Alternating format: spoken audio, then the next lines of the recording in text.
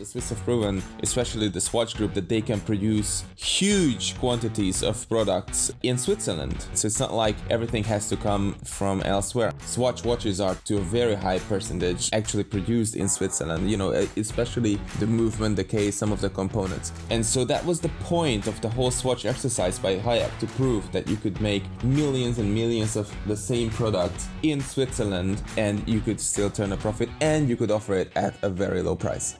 On this week's show, there are watches, more watches, and even moon swatches. But all that is important is that I get to do more than just this intro. But you have to listen right to the end to hear that. Enjoy the show!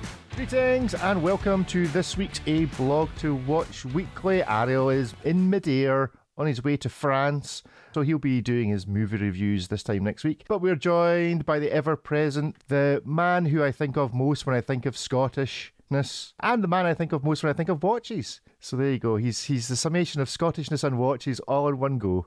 It's Alex, the watch regulator from Fifth Wrist Radio. Good morning, Alex. Good evening. Good evening, even. I think yes. we need to change the name to aBlogtoWatch Weekly with the watch regulator now, because I've been on so much. You think? Yeah. You think with Ariel, Rick, Alex, and David? Yeah. You think we need to expand the pantheon?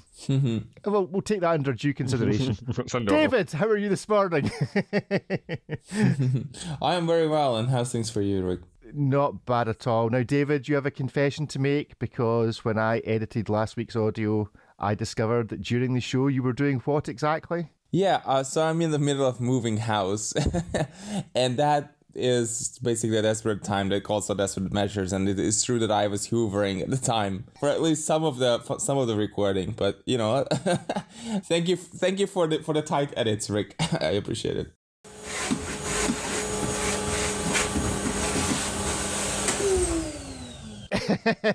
Yeah, normally I have to edit out sirens from the show, but last week it was hoovering. So we do have a mega mix that we'll play once you've moved. You know, we'll introduce sirens back into the show just so that it feels like home. Well, lots on this week's show, but we're going to start off with an article to do with microbrands, and this is by Jake. And it's called, From the Comments, When Do We Drop the Micro from Microbrand? Now, Ariel's not here, so I asked ChatGPT when the term microbrand was first used in the watch. ChatGPT tells me it was around 2010. Does anybody have any advance on 2010? David, you've been in this game longer than I have. Do you recall the term microbrand from early in the 2000s or the 1990s? No, definitely not.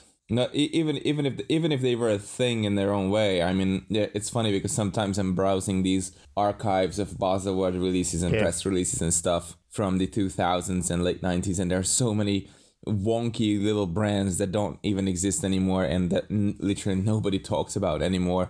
Some were worse than the others, and you know, there were some gems in there too, and they never really got traction, and they had like one collection or two collections, but not microbrands as such, no. So when I say microbrand, Alex, what do you think of? It's kind of confusing a lot of the time because you have to do your own research to work out what it actually means. And is it just a blog that's calling them a microbrand, or actually are they a microbrand? But I tend to think of watches manufactured in Asia, maybe attached to some resuscitated historic Swiss name, but I do tend to think of good value for what you get compared to similar priced watches from the big Swiss guys. Is it a creation of logistics of the internet that because somebody sitting in their bedroom in Birmingham can order something from a movement manufacturer or case builder in Hong Kong, and it's that's made it happen, that's really where the explosion has been? And you had to call it something, so microbrand was what it became. There's definitely some truth to that for sure, because I get messages from people saying, do you want to, I think they normally message me when they're drunk though, and they say, do you want to start a microbrand? But yeah, it's kind of the internet the same way it's made news channels obsolete and empowered people to start conspiracy theorist channels. Like, it just empowers people to do what they want to do. So definitely when you can email someone in Hong Kong and have a case and a bracelet made, then yeah, there has to be some of that to it. And David, has people's attitude changed over the period, particularly in the brands themselves? Have they gone from liking being called a microbrand to now trying to say, oh, no, I'm not a microbrand? That's an interesting question. I think it really depends on the brand and the approach. Some of them are like, sure, this is what we are, because we know there are people out there who are looking for exactly what we have to offer. And others are like, no, this is not what we are and what we do, just precisely because they understand that there are some customers who are looking for something else. So it really depends. It's, these waters are getting muddled up, but that's okay. So is the key thing for a microbrand then the pricing? Like, if you're going to try and say, is MB&F not a microbrand because it turns over so much money? Or is it not a microbrand because the watches are expensive? Does it fit the other microbrand definitions of being small volume, one guy, small business? Is there a line that can be drawn, or is it just a dotted line? And the reality is, people are just going to use a term, we're all going to argue about it, and that's what makes life interesting. Is there actual watchmaking that's taken place? That's the thing, though, or is it just kind of still mass-produced stuff, right? I think that's the line between microbrands and independents. There's still some watchmaking or finishing that goes into the kind of higher-end stuff. I don't think it's just about money. It's about that human intervention rather than a load of cases being delivered from Asia and thrown together someplace else. So if you can build a watch and sell a watch and never actually have it in your possession, you're basically drop shipping it. Is that the best definition of a microbrand? Is there anybody that falls outside of that? I mean, I asked ChatGPT who are the original microbrands. It gave me a list: Baltic, Halios, Farrer, Zelos, Undone, Helson, Martinero, and Spinnaker. It's not a bad list, to be fair, to the world of AI. But would all of them now be considered microbrands?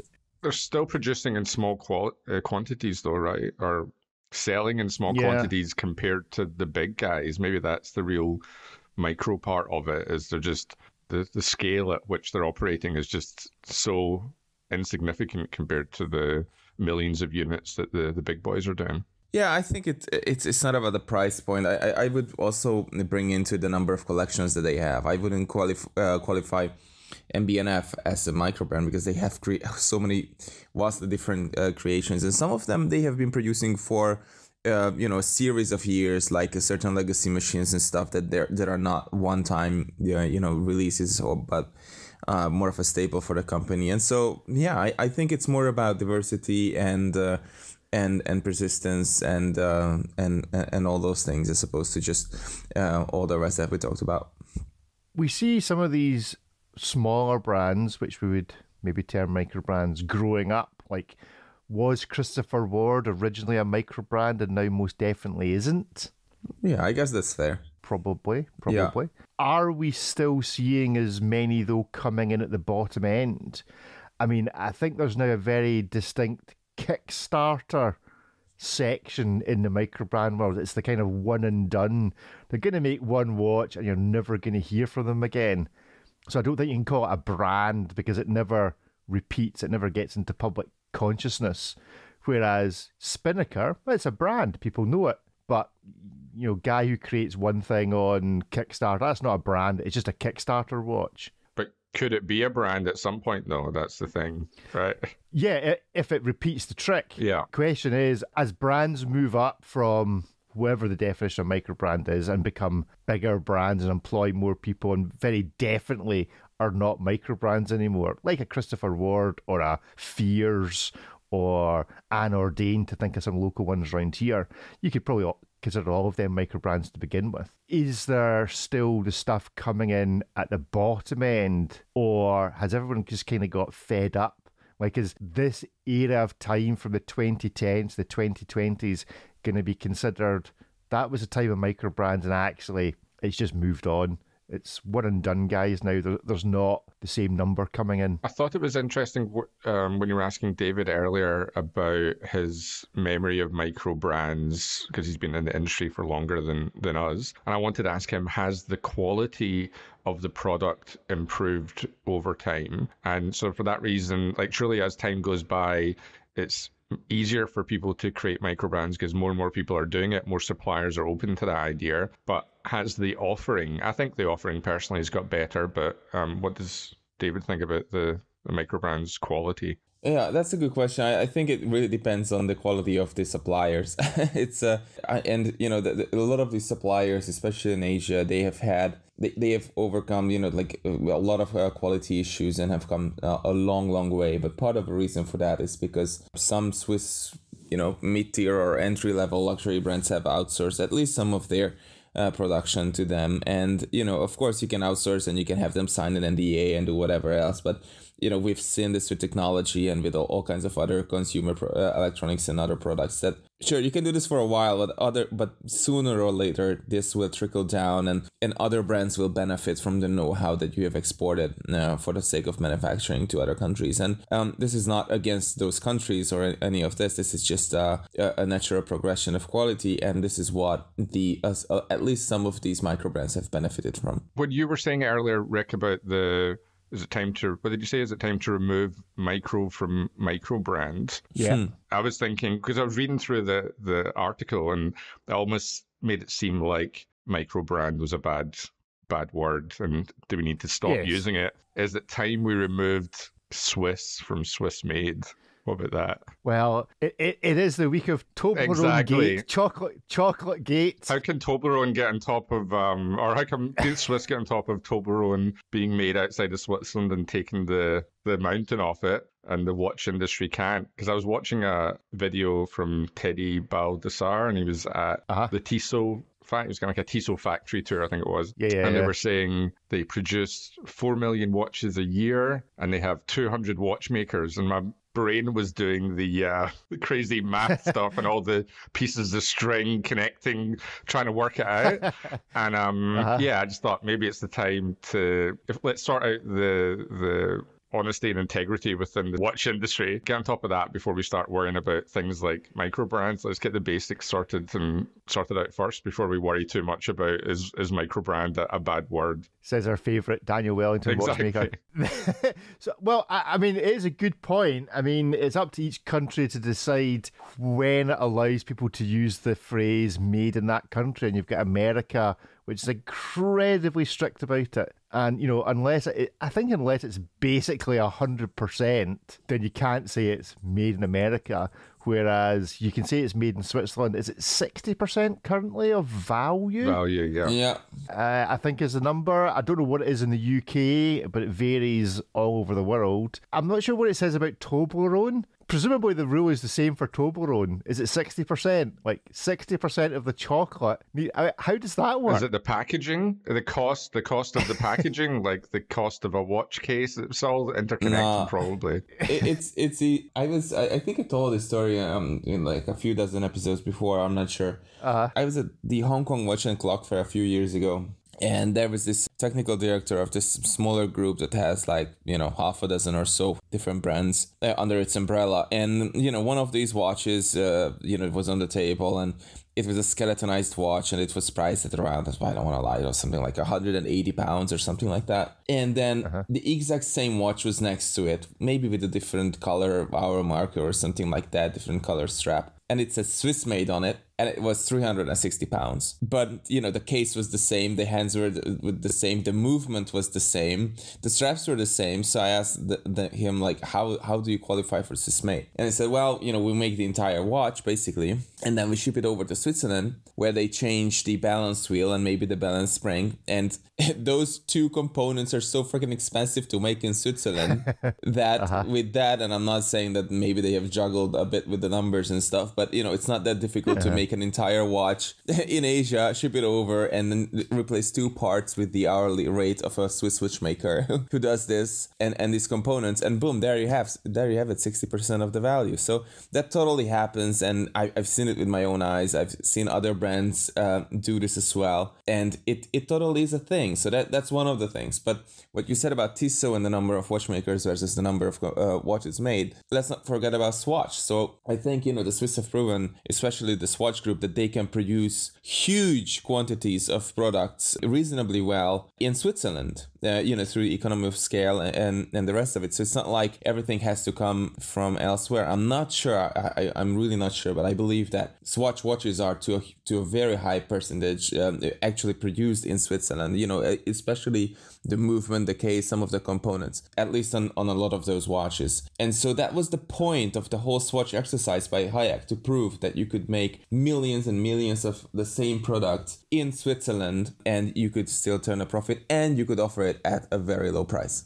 Are there any groups that you would consider, like a Swatch group, that own micro brands? Like, is it possible to be considered a micro brand while owned by a bigger umbrella, or is the whole idea of a micro brand that it must stand on its own 2 feet? I personally prefer the term like owner driver or owner operator. Is a watch brand owned by the person and operated by the person that's making the decisions? Or is it just a marketing exercise, an assemblage of pieces, much like a watch? It's just I'll bring a bit of expertise from here, a bit of expertise, and I'll combine it all together, and I'll just print the money at the end of it. Some Swatch Group brands do have a micro brand feel to them. I'm thinking Mido and Certina, which I'm sure have much bigger footprints in other countries, but they do seem to have, less staff, less management than the other big guys in the Swatch Group. But then you could say the same for Breguet Blancpain, and you wouldn't ever classify them as a micro brand, or I certainly wouldn't. But I think the kind of lesser known brands within Swatch Group that have a bit more movement and there's less eyes on them, so they can do things a bit differently than the big guys like Omega. Is there an enthusiast angle then to all of this? That actually somebody mainstream, somebody who just wants to buy a watch, is never going to come across a micro brand, but we would come across micro brands and consider buying them because the marketing budget to get in front of the eyeballs of Joe Public versus the fact that they get on to our eyeballs because we're on Instagram and follow a load of watch people, and somebody in the watch community picks it up, so look at this new thing that's coming out, so we eventually all see it. And so there's a kind of word of mouth element to being a micro brand. So that's it. It's just unless the brand wouldn't exist if it were not for the enthusiast community. Oh, that sounds like a decent definition. What do we think, David? If a brand could only exist because of the enthusiast community, then it's a micro brand. I like that. I'm sure most of the micro brands would love it too. Okay, well, that is us put to bed the world of micro brands. But as has just been raised, we're now going to put to bed the world of Swatch, and in particular, what is about to be released upon us in merely an hour or so, which is something new from the world. Maybe this is a micro brand. Is MoonSwatch a micro brand of its own? Maybe for discussion. Anyway, here we go. So we're going to do a bit of a trick here. We're going to try and record what we think is going to happen. And then after it happens, we're going to jump back on, do a wee 60 seconds each of what we think of what has actually come to fruition. So Alex, in an hour and a half's time, what do you expect to come out of the world of MoonSwatch, and how much do you expect it to be? Interesting. Well, this is a funny one because I was telling the producer from our podcast, producer Sebastian, that I was coming on and that I was going to be talking about the... We all know that he produces all watch podcasts. Yeah. He's the invisible hand behind it all. Exactly. He was telling me, he said, oh, you predicted the Golden MoonSwatch in some episode. And I was like, I must have been drunker than normal in that one because I do not remember it.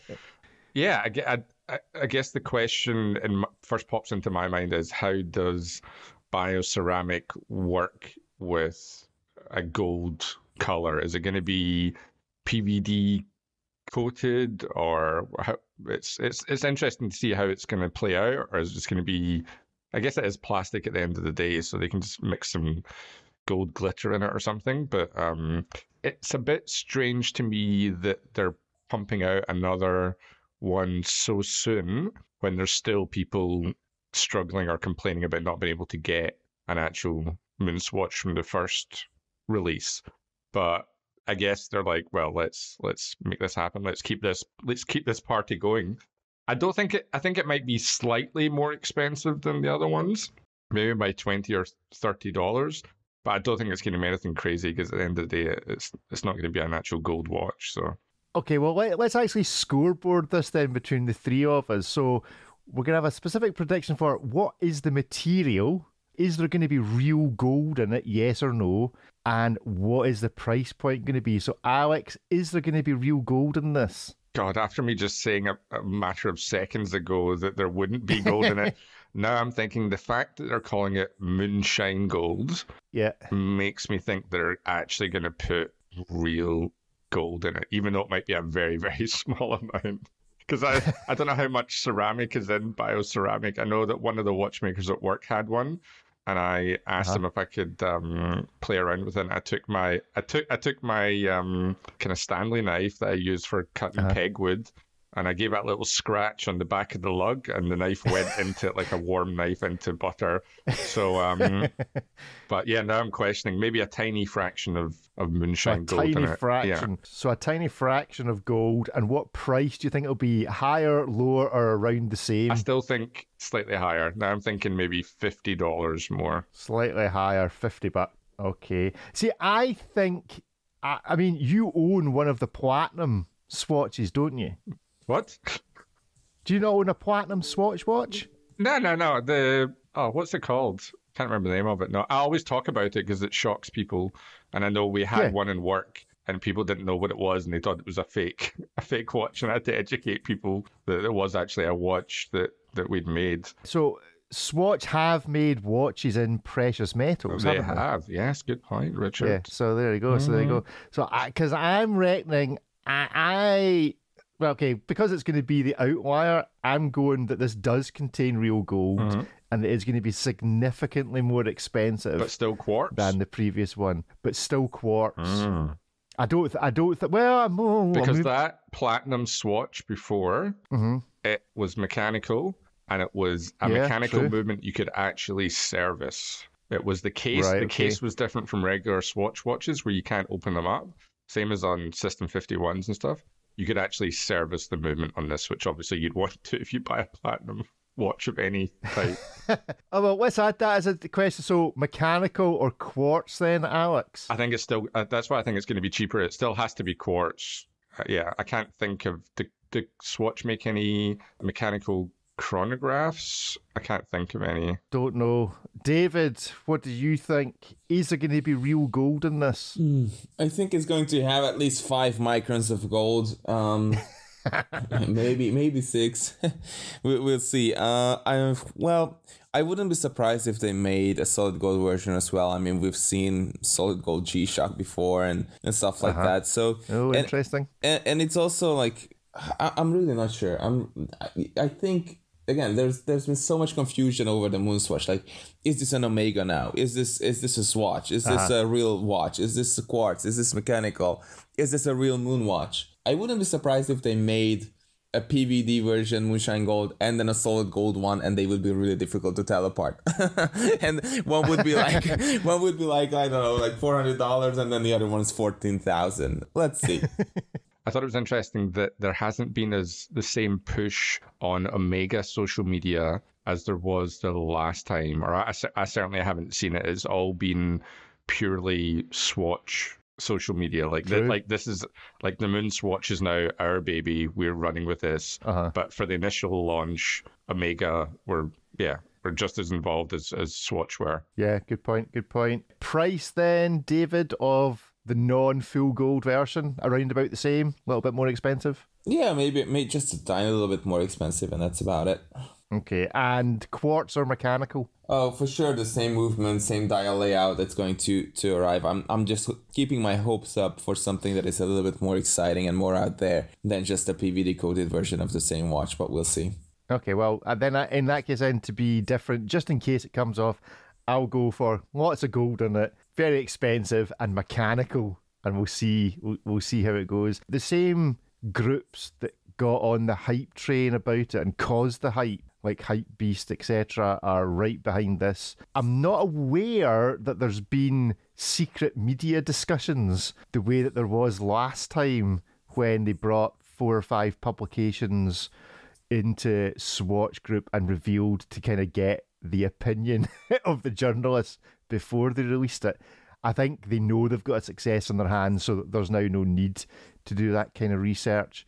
But it will be interesting to see just how long the scalping queues are at various Swatch boutiques. It also does appear to be a very limited launch. Like, they're clearly launching it in these 4 or 5 boutiques in Europe and Asia. I've not seen any sign that this is available in the States. There's been no notification that I'm aware of come to Swatch Boutique in Times Square and see this. All appears to be London. Is it London, Vienna, Zurich, and Zurich, Milan, Zurich and Tokyo, etc. So also it's launching early in Japan, which is odd. Like, for a watch company, they've not managed to coordinate their times. Like, it's just weird. Like, they know it's going to sell out, launch at the same time everywhere. You don't need to form the queue early in Japan. It'll still sell fine the next morning. How hard is it to launch a watch, really? It's like last time it was a hot mess,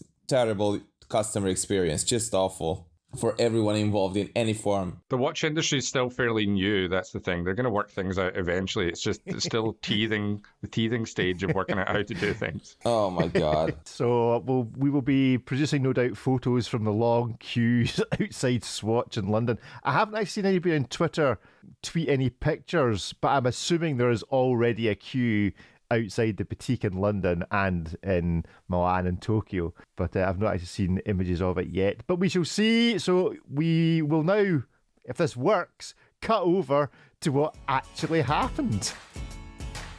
Well, here we go with the MoonSwatch Moonshine Gold edition, and well, I don't think it's a stretch to say that it is a bit of a disappointment, really. Not just because it's not dripping of Moonshine Gold, but also because it's more what feels like artificial scarcity for the MoonSwatch. It's basically an edition that has limited production. They are not saying, if it's limited in quantity or anything like that, but they also say that they only made these Moonshine Gold plated hands for this edition for a single day. At least that's what we understand from the press release. And so it's really an odd thing to do, and it's just more scarcity for the MoonSwatch. And that tells me it is as though we had forgotten how frustrated people were when they couldn't get their hands on these watches a year ago when they debuted in March 2022.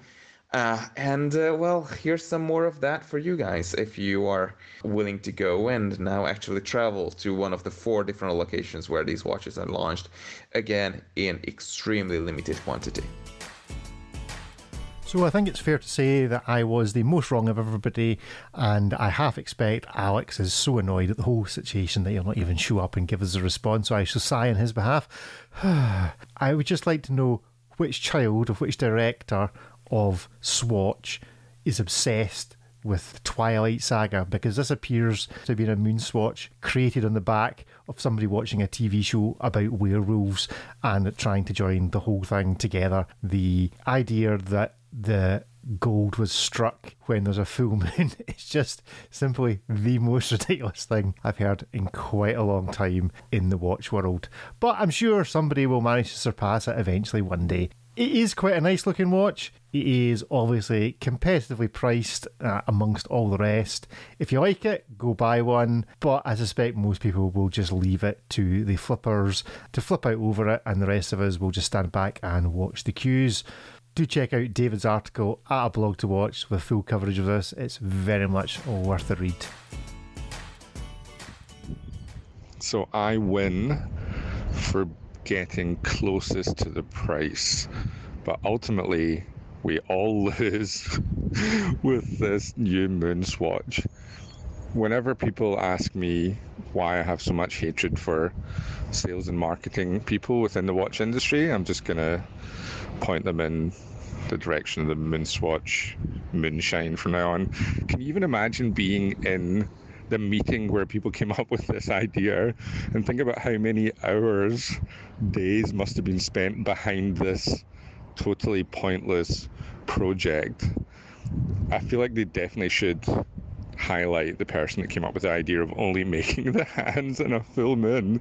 I haven't heard something quite so ridiculous in a long time, and I hear a lot of ridiculous stuff.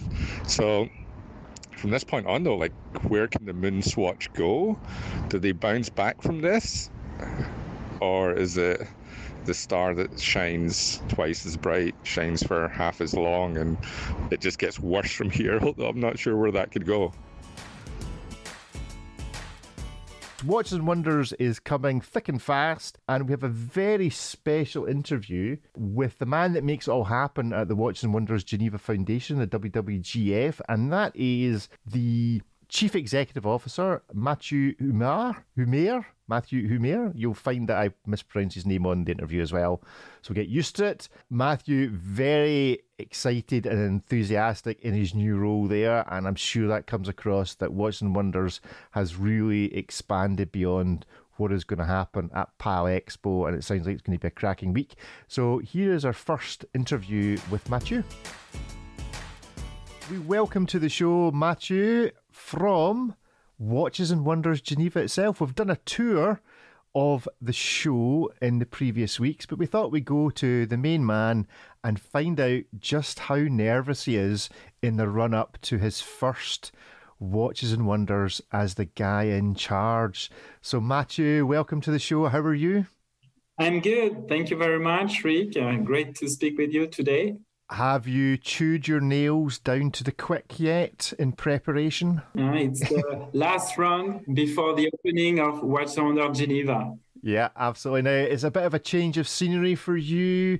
This is your first Watches and Wonders as the main person. Previously, you were at the FHH. Compare and contrast the stresses and strains of the two organisations. So after the success of Watches and Wonders Geneva in 2022, Rolex, Richemont, and Patek Philippe have decided to create the Watches and Wonders Geneva Foundation and share a commitment to the future of this event. Mm-hmm. This was a natural move to have a fully dedicated organization for the Salon. The mission of the foundation that is based in Geneva and created in 2022 is really to promote watchmaking excellence throughout the world, with the purpose to organize on-site and online events, with Watches and Wonders Geneva being the master one. In terms of organization, we have a foundation board and an exhibiting committee made of representatives from the participating maison who take all the decisions to ensure Watches and Wonders Geneva runs perfectly.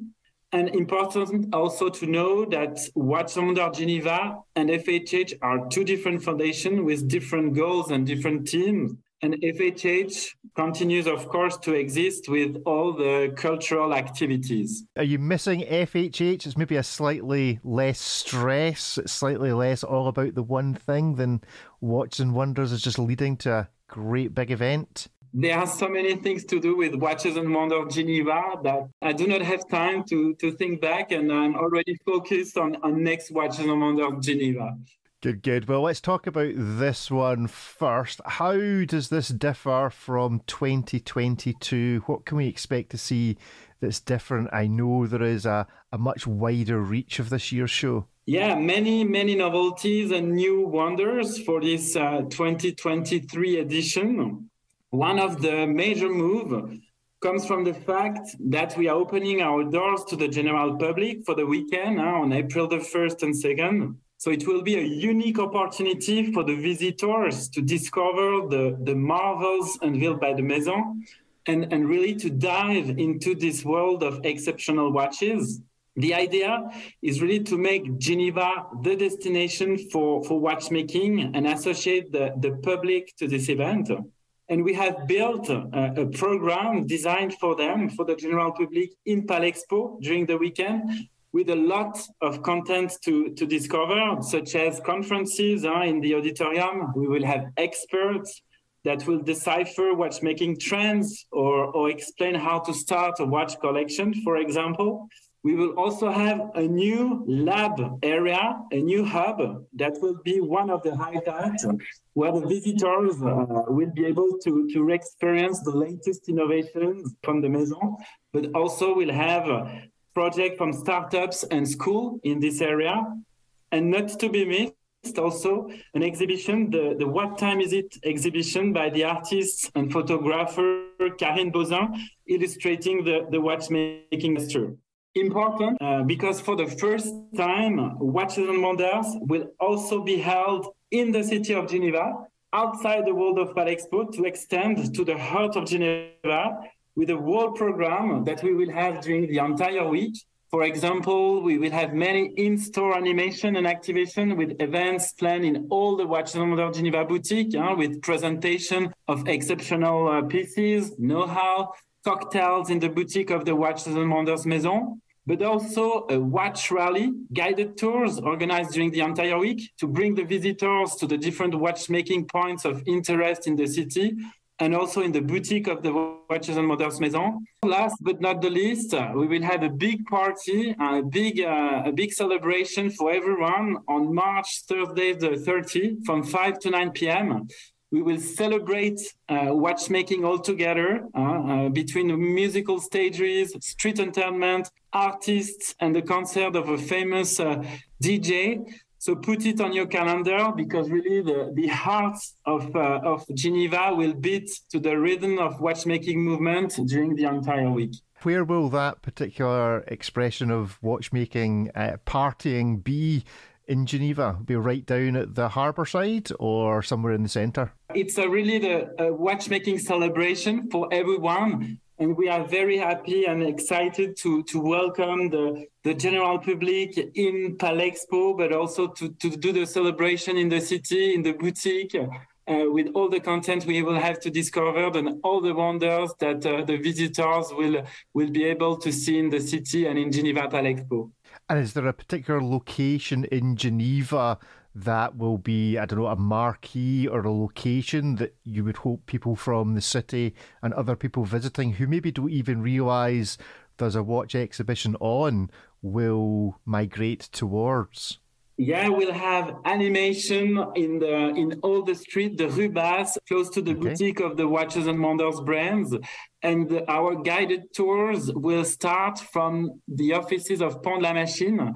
We'll have different tours with different thematics and a lot of content, a lot of wonders for the watch aficionados and the general public to discover with our experts.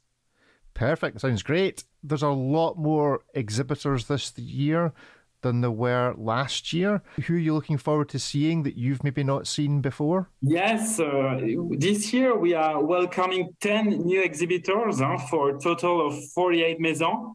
We had 38 in 2022. This year we are welcoming Frédéric Constant, Péquinet, Ariel, Chrono Suisse are some of them. They will be located at a very central area next to the Maison already present in the previous editions. So this is very exciting to see those newcomers joining Watches and Wonders this year. It really brings an additional touch to the salon and new brands to discover. Now, we touched on it at the beginning about you biting your nails down to the quick as the first day approaches. What is keeping you up at night at the moment? What's the most exciting thing, and what at the moment is the biggest challenge? I will say that it's always very exciting to experience the last hours of the setting up in order to be ready for the big opening. You know, we have to be on time. We have no choice. On March 27 at 8:30 a.m., everything has to be perfect in order to welcome the first visitors. And Watches and Wonders is also the great work of those working behind the scenes to bring this industry to light. Brands, booth builder, electrician, technicians. They are among 1,500 people working during the setup, more than 4,000 trucks, and not to forget all the digital team working on delivering the most beautiful online platform. So it's clearly a big city, a big organization, and a lot of coordination between the Maison and the organization to bring Watches and Wonders Geneva to life. No, very much looking forward to it. Now, one last question. Because you're the guy in charge, there must also be something that you've ended up having to get involved in that you just did not think you would ever have to get involved in. Like something small, something random, something fascinating in the organisation of this show. Is there something that stands out as just being the really odd thing that you have had to deal with so far in the running of the show? You know, with our role, we are Watches and Wonders Geneva is in a central position among many brands that are all very different. That's really the beauty of the job, because watchmaking is such a passionate, creative, and dynamic industry with beautiful crafts and know-how. And it's, of course, every year a challenge to offer with Watches and Wonders Geneva the best watchmaking platform that is suitable for the major maison, but also for smaller brands and independent watchmaker. That's what is beautiful in the mission, is that we really see all the different brands, and we are here to offer the best platform for all of them. Excellent. Well, thank you very much, Matthieu. I very much look forward to speaking to you as the day approaches of the opening, and we will see what you end up biting. You've obviously finished your fingernails. I'm not sure what's next in terms of as it gets closer and closer to the day. But thank you very much for joining us on today's show, and we will speak to you again in a couple of weeks' time. Thank you. Thank you. Thank you very much, Rick. Okay, how excited are you, Alex, about Watches and Wonders from however many thousands of miles away? Are you expecting that you're going to be surprised, or are you expecting, it's going to be the same sort of thing? Rolex are going to do their thing, Tudor are going to do their thing, and it'll be something random that pops up that's actually, you know what, that's actually quite novel. That is a genuine novelty rather than just a tweaking. That's normally the way it works. The things you tend to get overexcited about, it's like a big night out, you plan it, and then it's a letdown. It's the unexpected events that actually end up being enjoyable. I don't know, the thing with new releases and stuff, they always get hyped up so much, and I'm just used to hearing the same thing over and over again from all the big watch guys. This is amazing. You're not going to be able to believe your eyes when you see this new Royal Oak that's going to change the watch. And so I'm so immune to just all watch stuff like that now. So I just kind of come along at the end, kind of kick through the ashes and see if there's anything even remotely interesting there. But I think it's all the big guys, right? So there's not going to be anything too crazy. Maybe something interesting from Tudor, maybe. Rolex are in a lucky position because when they do something even slightly kind of out of character, that's like such a big deal for them. So they don't need to try as hard as probably some of the other brands do. I think it's interesting that they have got rid of one of the areas from last year and expanded the number of smaller brands. So I think there's now 10, 12, maybe 20 small brands that are in the PAL Expo, and that's your kind of Ferdinand Berthoud's and Chapex and these kind of brands. So I dare say that something particularly novel will come out there. I do know one or two of the big brands that have one or two very interesting watches that are coming. So it will be interesting to see just what reaction that gets. I think there's one brand in particular that will likely be an early star of what's going to come out at the show.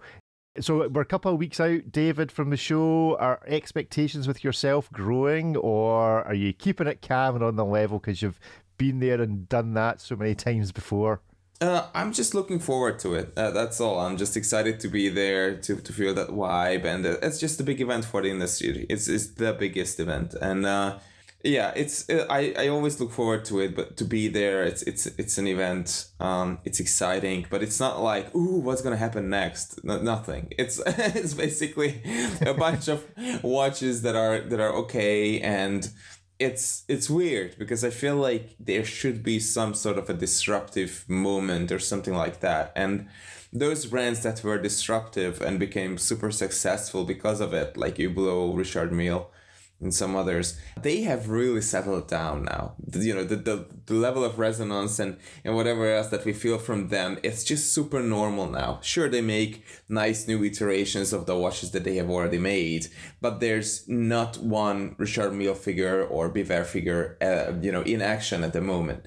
Everyone's trying to keep their things together and just hold their things together. And if you look at what current CEOs are doing with their brands, they're trying to either not mess it up, what they already have, or they are trying to build something out of the mess that they were handed. You know, that goes for Parmigiani, for Zenith, for some others that are really trying very hard to become very attractive across the board.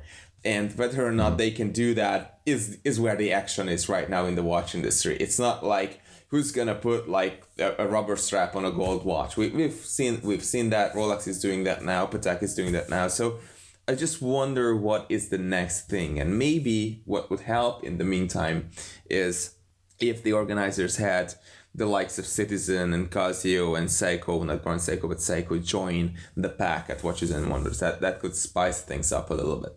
Yeah, I mean, I think what Matthieu was saying, there is significantly more going on this year, significantly more engagement with lots of other things that are going on in Geneva, and the show is growing. And, I think next year, this year is probably really the first year of the show, because you've got the Far Eastern contingent coming. I certainly know from speaking to the brands, the number of East Asian Chinese that are visiting this year is, 100 times more than it was last year. Effectively, the countries were closed last year for getting into Switzerland, I think.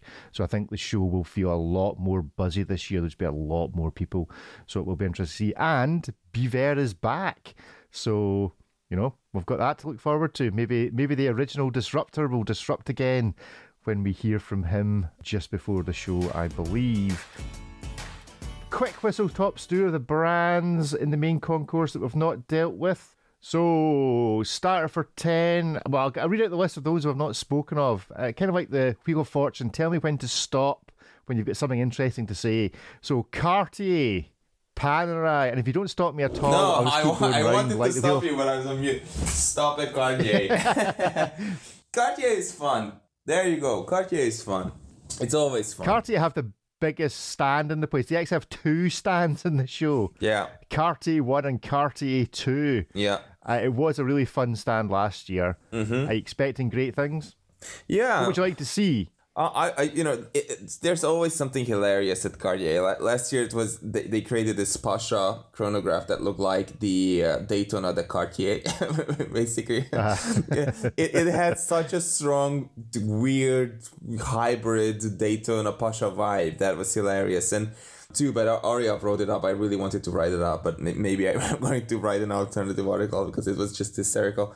But it was fun, and they always create some of these exciting models with enamel, even on the cases, some cool movements here and there. So, and again, Cartier is one of those big brands like Rolex, for example, that has so many watches, and it is so important for the industry, and yet they can afford to have a more playful side as well, as opposed to just bumping out the regular production pieces. So, yeah, sure, why not? Cartier.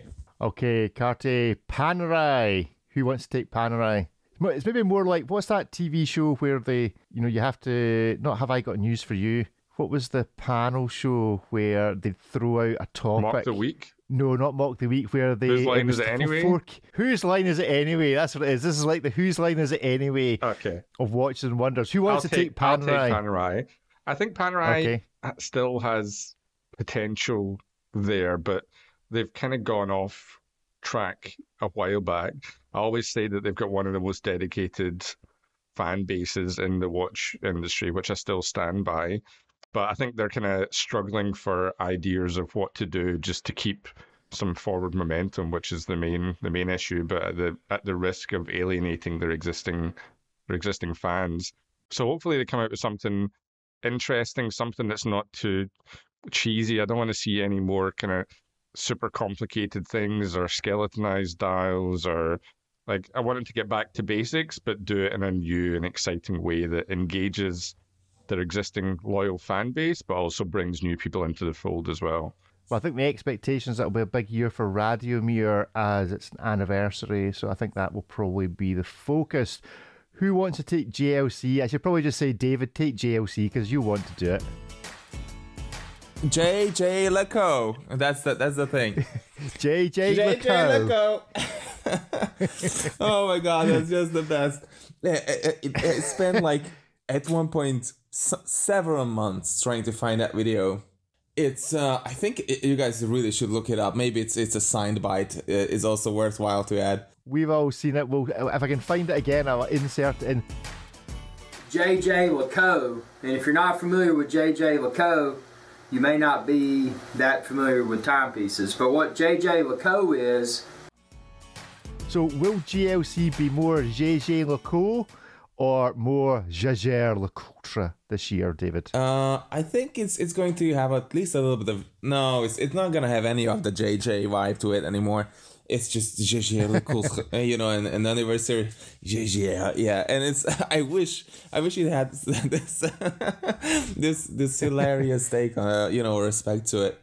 I keep coming back to that watch that I had, the Master Compressor Navy Seals that they say that they made in collaboration with the Navy Seals, and they made this black strap for it, and the whole watch was kind of stealthy. And then they added a polished bevel across the profile of the case, that reflects. You can see it from the moon, basically. So imagine you're a Navy SEAL and you're just rising up from a muddy, whatever, undergrowth, and you're trying to hunt down somebody, and then the moonlight just reflects off your Jaeger. It was ridiculous, and it was true to Jaeger in some way, because they were like, oh, of course you have to have the bevel, and they did do that, and I wish that they still had this sort of humor a little bit, and then they had the extreme labs and all those crazy watches that we just no longer see. And whenever there's a gyro tourbillon or whatever, like a couple of years ago, it either doesn't work or it has this vibe to it that it was developed 10 years ago and they are launching it now. So I'm being very hard on, very difficult with Jaeger, but I really hope that we will see something exciting that is not... I think, okay, here's the question. Will we see a non-anniversary or non-vintage inspired Jaeger this year? No. Probably not, but I would lose my marbles if JLC actually produced a proper sports watch. That would just... almost certainly, even if I didn't like it, it would steal the show and show that JLC were going back to that kind of ability to do anything rather than just delving into the archives. But they'll probably just produce something else that they try to refer to. This was used to play polo in, which it clearly wasn't, as someone who knows about polo. It's just not. I don't believe a word of it. Anyway, right. Bomb and Mercy. I'll take Bomb and Mercy. I think these guys are going to have a good year. I think these guys, I think they always suffer a bit from being the first booth in the door on the right-hand side when Rolex are on the left. But actually, I think this brand might attract a bit more attention this year. I think they've got some good watches. It's competitively priced. It's kind of your entry level into the world of Richemont. So quite excited to see what they do. It's a great little brand for sure. I really like Bomb and Mercy. Yeah. Ulsi... Look at me pronouncing it correctly. Ulsi Nerda, David. I think this is one of yours as well. Yeah. Well, you can never know what to expect from them. I remember, I think it was 2 years ago or something like that. We were doing this meeting at the HQ. They were showing us some pieces, and then one of the I think it's the head of product development, Jean-Christophe, with whom we've recorded a podcast, actually, Geneva Watch Days. He walked out, and we greet each other, and I tease him, and it just out of nowhere it comes into my mind, what's up with the Moonstruck? And then he smiles, and then he brings you out this perfectly complete prototype on the Moonstruck, and I was like, "Wow, okay, here it is." And then of course they launched it, and it's a fantastic piece. So again, it's Ulysse Nardin. You never know what's gonna happen. I really look forward to them. Okay, Piaget, Alex, you haven't spoken for a few minutes. You get landed with Piaget. Not like me. I love Piaget, actually. It's one of the few watch events that I've been, first of all, invited to, but also secondly enjoyed. And I think when it comes to dress watches, they're really very difficult to beat. I think a bit like Panerai, where they're stuck in that kind of one kind of tool watch look, they're a bit kind of stuck in that dress watch department as well and struggle to break free of that. And I don't think they get enough love from the watch community. I think they should be more appreciated than they are. I still prefer when they had their effort at the thinnest watch in the world, the thinnest mechanical watch, I still much preferred that over the Bulgari one, or certainly more than the Richard Mille one. So I'd like to see them do something a bit more exciting. Maybe it's time for them to regain their crown as the thinnest watch in the world, because everyone's kind of forgotten about that now, and they think that competition's over. So it'd be great to see them maybe come back with something like that, but different from their kind of standard dress watch design. And finally, Hermes. I think this is one of these brands that still slightly falls between two stools of watch brand versus fashion house. But I don't think they've, in the last few shows that they've been at of various things, last few years of production, everything's been brilliant. Everything's been like, yeah, you might not be your taste or anything, but difficult to criticise. They do appear to come up with really great watches. I'll let you both have a go at Hermes if you wish. This is like the final stand where everybody gets to line up and... My problem with Hermes is that, sure, they make some really nice watches, but at the same time, I feel like they could just stop making them tomorrow, and you never know. And there's this no perpetuity. There's no... Well, there is some consistency across the different design elements and iconic elements to design, at Hermes, and that's great. Like the Arceau watch, or Arco, I think it's Arceau watch. It's beautiful with this asymmetrical design.